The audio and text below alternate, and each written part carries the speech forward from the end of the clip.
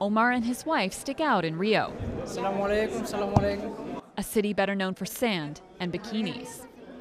Like most practicing Muslims here, they are only recent converts to Islam. During Ramadan, they come to break their fast at this suburban mosque. For Omar, his new faith and new wife are big changes. Just 4 years ago, he was a Catholic priest.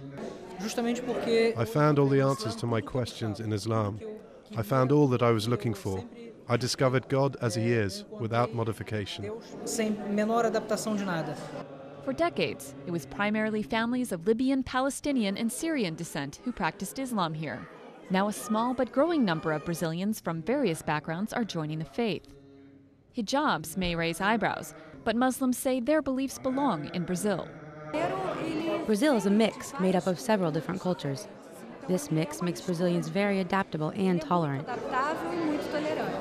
The largest Catholic following in the world has managed to coexist with Brazil's steamy culture. And experts claim Islam can, too.